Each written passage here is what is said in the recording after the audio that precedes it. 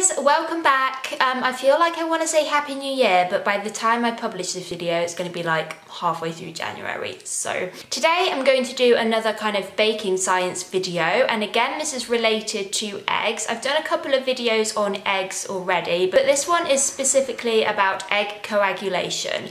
Now I know that's quite a big word, but don't worry, it's not as complicated as it sounds. Now I'm going to talk about this in relation to a basic egg custard to make it a little bit more easier to understand. An egg custard is kind of like a sauce made up of eggs, cream or milk and sugar. This is thickened by the coagulation of egg proteins through heating.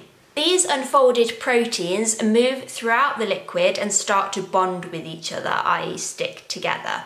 This is also sometimes called protein aggregation. When the egg proteins are properly aggregated, these form a really strong but flexible network that can trap water and other liquids. As you continue to heat the egg mixture, you get more protein aggregation and the network becomes firmer and tighter. Eventually, the proteins can over-coagulate and they start to squeeze out liquids, kind of like when you get a sponge and squeeze out the water. We sometimes refer to over-coagulation as curdling, and this is where you get like bits of kind of solid gel within a kind of liquidy mixture.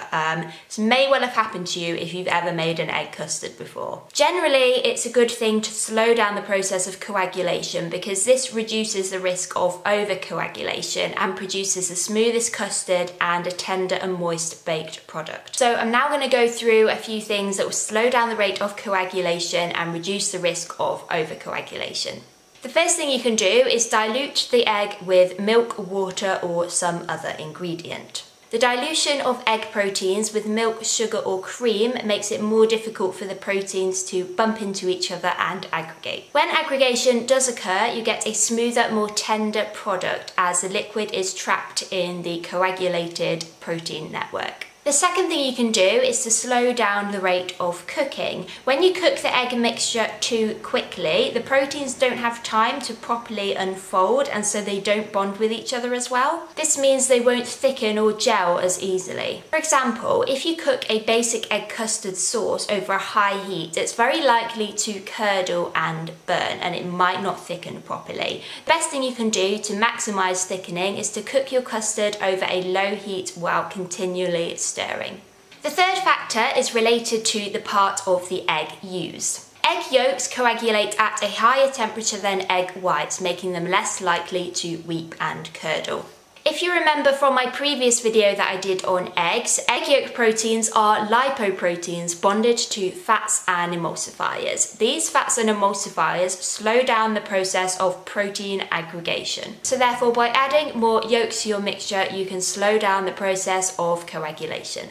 The fourth factor is sugar. Sugar prevents egg protein coagulation in custard and baked goods by preventing the proteins from unfolding. If the proteins are slow to unfold, they will be slow to coagulate unless you raise the temperature. Therefore, sugar can help prevent curdling. If you've ever made a quiche before, you may find that it curdles more easily than like a basic egg custard, and this is because it doesn't contain any sugar. In baked goods, sugars slow the formation of egg structure, and if enough is present, coagulation stops completely and your baked good can appear uncooked even if you've baked it for a really long time.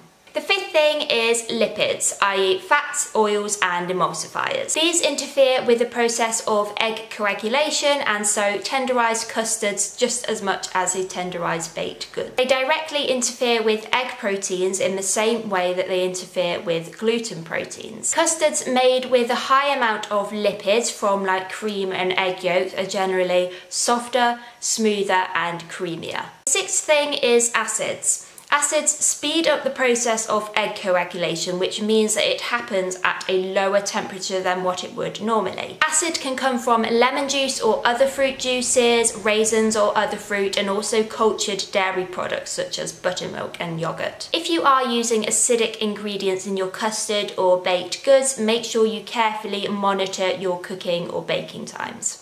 The seventh and final thing is starch. Starch interferes with egg coagulation, slowing down the process. This can be seen if you compare the cooking of a pastry cream to that of a basic egg custard sauce. Pastry cream is essentially the same kind of thing as an egg custard, except that it contains added corn flour or flour. When you make pastry cream, you heat it and boil it for around 2 minutes. Now, if you did this with a normal egg custard sauce, there is no way it would survive 2 minutes of boiling. Main reason why pastry cream can be boiled without curdling is because it contains added starch. Now, there are other factors that may affect egg coagulation, but these are the main ones. I am going to do another more in-depth video about custards and why they might curdle, but I thought I'd give you a brief overview for now. I really hoped you guys enjoyed this video and you found it helpful. Remember, if you've got any questions, please do pop them in the comments below and I will more than happily answer them for you. If you liked this video, please do give me a thumbs up and subscribe to my channel so I can make more content like this and continue to share my business journey with you from my little cake shop here in the UK.